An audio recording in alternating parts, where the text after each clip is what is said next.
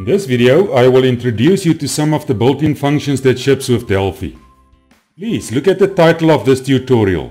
This is a very basic introduction to functions. It's really just the tip of the iceberg. The idea with this video is to give you a very soft landing into some of these functions. I will definitely focus on more built-in functions in a different course. So, what is a built-in function? Let me try and break that down for you. A built-in function is a predefined routine kept in a library.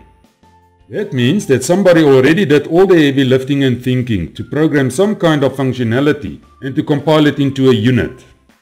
A library in Delphi is a unit. You will remember in a previous unit we looked at the structure of a form's unit. You learned that the form has references to many other units, and they are referenced in the interface section under the user statement.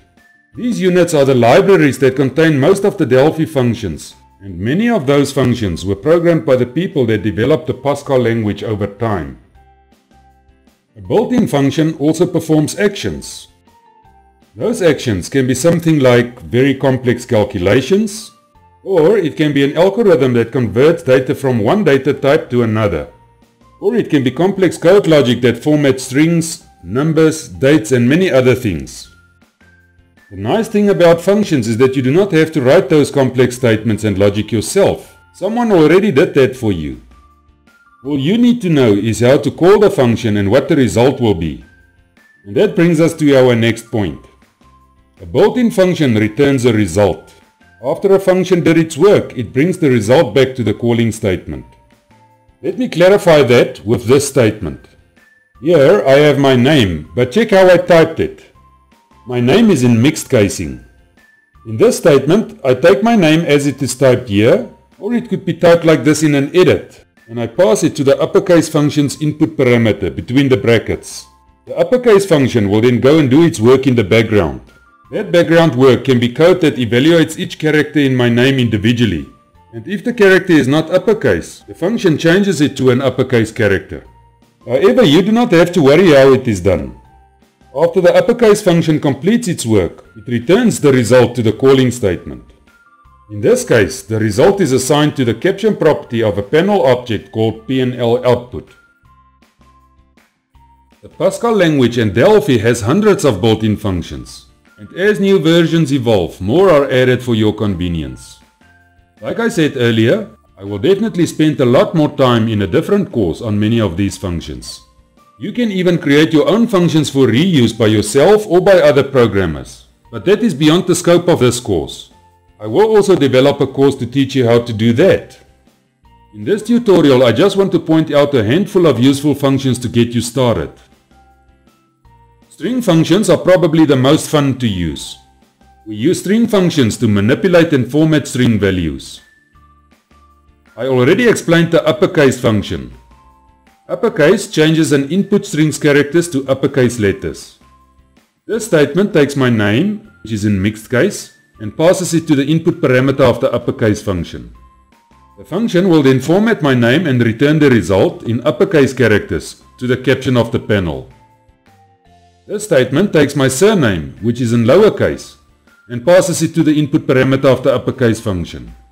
The function formats my surname and returns the results in uppercase characters to the caption of a panel. The opposite of the uppercase function is lowercase. Lowercase changes the input string's characters to lowercase letters. This statement takes my name and passes it to the input parameter of the lowercase function. The function will then format my name and return the result in lowercase characters to the caption of a panel. And this statement takes my surname, which is in uppercase, and passes it to the input parameter of the lowercase function. The function formats my surname and returns the result in lowercase characters to the caption of the panel. And here is one of my favorites, the copy function. The copy function copies one or more characters from an input string and only returns those copied characters. Let's look at a few examples. The copy function has three input parameters. The first parameter is the input string. In other words, the string from which you want to copy. The second parameter is the position or character number where the copying must start. And the third parameter tells the copy function how many characters must be copied from the starting point. This statement takes my surname as the input string and passes it to the copy function. This parameter tells the copy function to start copying at the first character of the input string. In this case it is G. And this parameter tells the copy function to copy 3 characters in total, including the G. In this case, GER will be copied.